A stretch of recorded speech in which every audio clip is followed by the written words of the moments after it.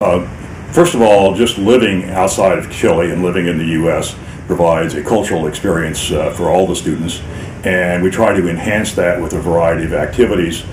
So it's not just in the classroom, but there are activities, clubs, a variety of clubs that the students can interact with. We have a wine club, for example, but some clubs that are organized around a particular discipline, like a marketing club or a finance club.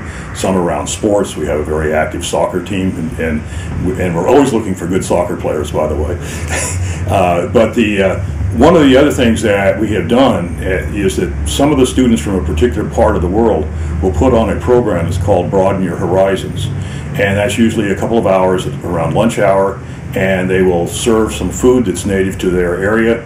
They will give some things that are more like travel logs to show how beautiful their country is. But very importantly, they also talk about what it's like to do business in their country and some of the things that might be different in doing business in their country versus in other areas.